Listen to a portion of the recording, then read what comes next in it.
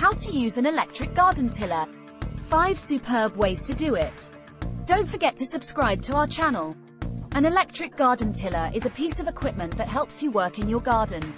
You can use it to cultivate, loosen soil, and clear overgrown plants.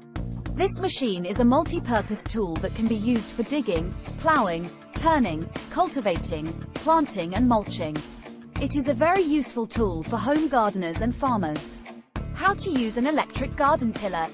In neutral, start the electric tiller, place it in the soil, and engage the prongs. As the tiller cuts into the earth, it will jolt forward, so grasp it carefully. Avoid driving the tiller over the power cable. If the soil is really compacted or clumpy, you may need to walk through the area twice or 3 times. Reset the tiller to the neutral position. Then after you're through with a pass, remove the tines out of the earth. In the autumn, till compost, manure, and any other additives into the soil. This enables microorganisms to establish themselves over the winter months prior to spring planting. At the very least, till once before to spring planting. Break up the ground 3 weeks before you begin planting and include any cover crops you sowed in the autumn.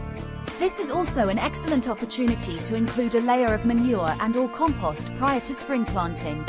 Allow the tilled vegetation to rest for a couple of weeks before tilling again to allow it to decompose.